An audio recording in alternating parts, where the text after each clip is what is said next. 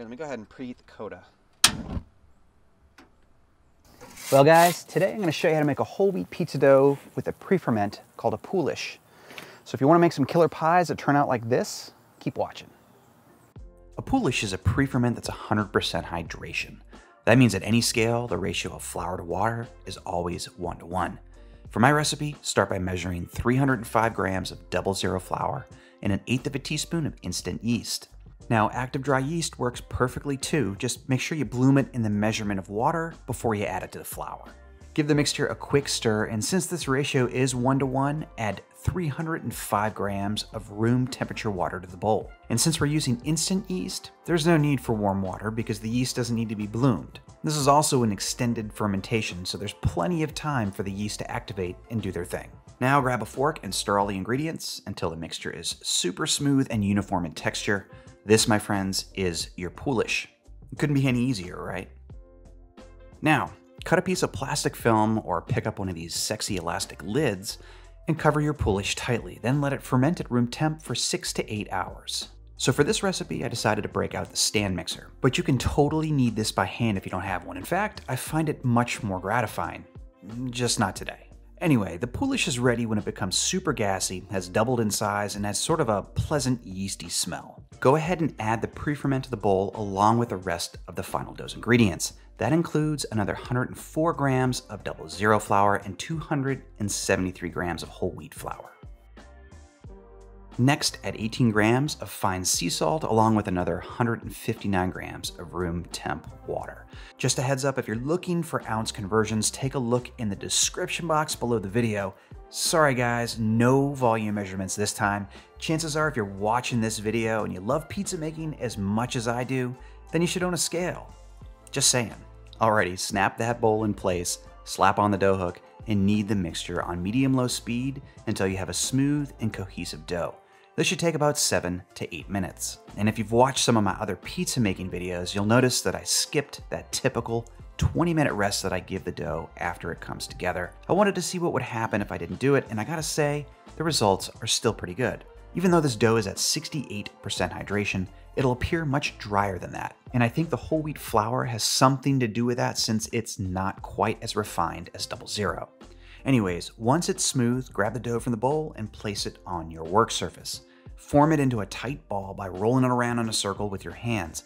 Now this motion, along with the friction that's created on the counter, will increase the surface tension of your dough and give it a smooth, round appearance. Now place the dough in a lightly greased bowl, cover it up again, let it rest at room temp for 2 hours, then place it in the fridge for 24 hours.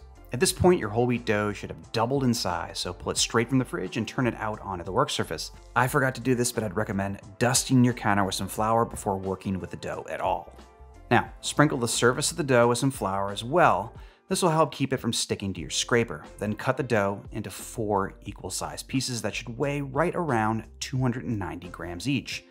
Feel free to weigh and adjust the size of each portion if you want to get super precise about how even they are. Next, grab a piece of that dough and roll it around on the counter just like you did for the bulk dough. Do this for each portion, and in the end, you should have 4 perfectly round dough balls ready for another stint of cold fermentation. If you have a narrow fridge like me, then use individually greased containers instead of a dough box. I actually prefer this method because I can stack them, shove the containers in the corner of my fridge, and forget about them for a few days. Not to mention, they take up very little space. So slap a lid on each container and let the dough cold ferment for about 36 to 48 hours. Now, through additional testing, I found out that this dough turns out a better pizza with that slightly longer fermentation.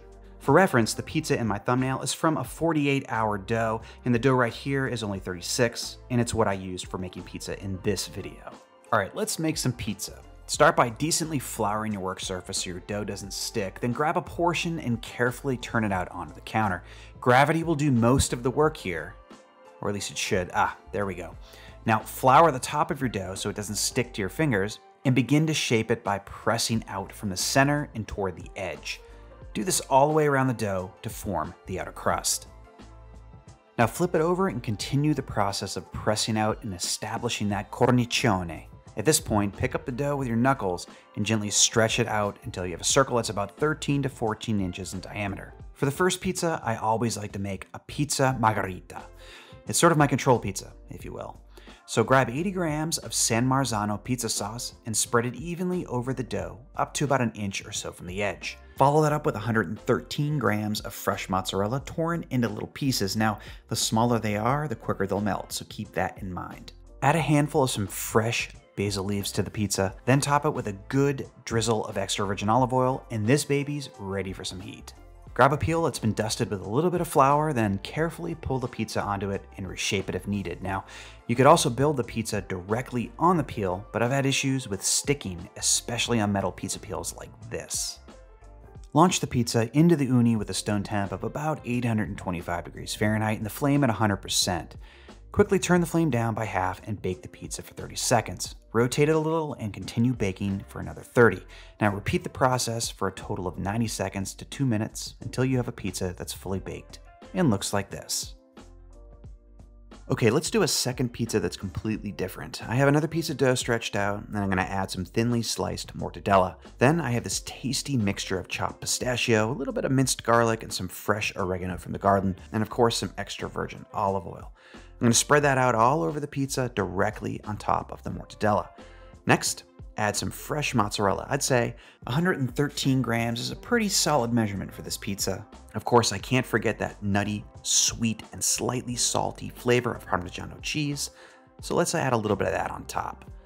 Next, I'm gonna finish the pizza off with just a bit more of that pistachio mixture. It's so good, I just can't seem to get enough of it. Okay, onto the peel it goes. I'll do a quick reshape of the pizza, then into the ooni for yet another bake. In terms of flavor combinations, I gotta say guys, I think this one rivals my mushroom, caramelized onion, and crema pizza.